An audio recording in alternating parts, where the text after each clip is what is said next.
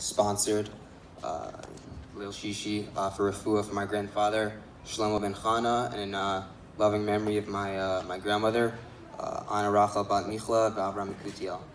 So just something quick about my grandmother. Her thing in life was cooking. She was very into cooking. She cooked for family events, and she also ran a catering business for many years. Ran shul kiddushes.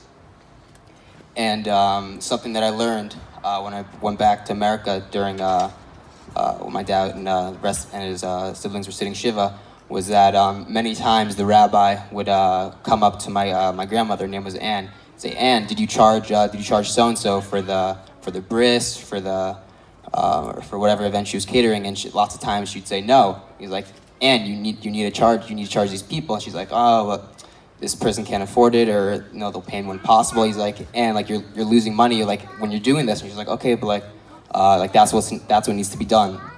And in her later years, she did the school lunch for a school, and sometimes she would order in from restaurants, and she would actually make the price lower than what she ordered it for. So she was actually losing money.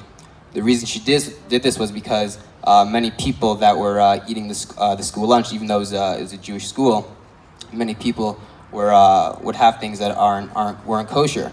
And so what she wanted to do is she wanted to show that kosher food is good, it's delicious, it could be affordable. So even though she was losing money catering for the school, something that was very dear to her heart and very important to her was to make sure that people eat kosher food.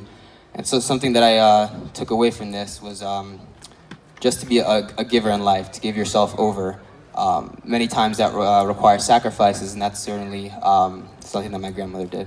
Thank you.